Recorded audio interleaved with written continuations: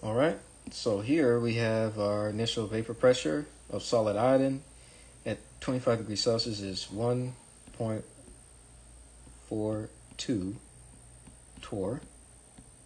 They want this vapor pressure to be converted to the units of millimeters of mercury and ATMs.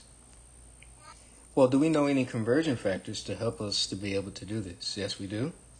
I know that 1 millimeter of mercury is equal to 1 torr. And I also know that 1 ATM is equal to 760 torr and also equal to 760 millimeters of mercury. Okay?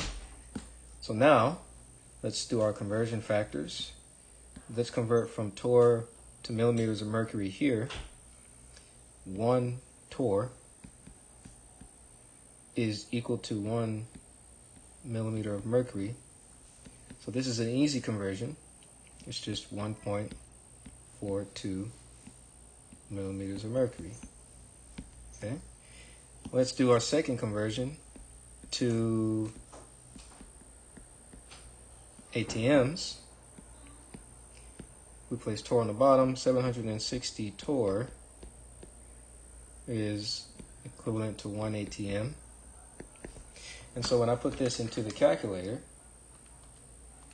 1.42 divided by 760, I get 0.001864 ATMs.